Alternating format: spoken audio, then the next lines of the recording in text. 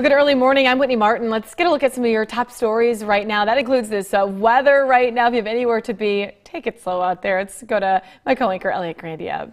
You took the words out of my mouth, Whitney. We were just crossing 251.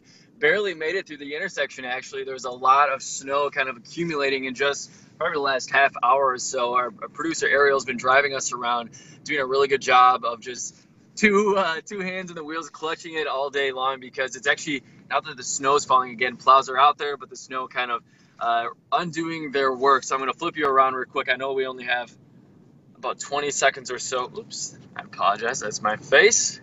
Again, so we are nearing, we just passed Rockton a few minutes ago. A lot of slush, a lot of snow still on these main roads. So we were seeing some clearing a few hours ago. That's all changing now that we have this new blanket of snow, and the blowing snow actually picking up again too. So making it for some slick conditions in the northern area of the state line. So just be careful out there. Stay home if you can. It is chilly out there as well, Joey.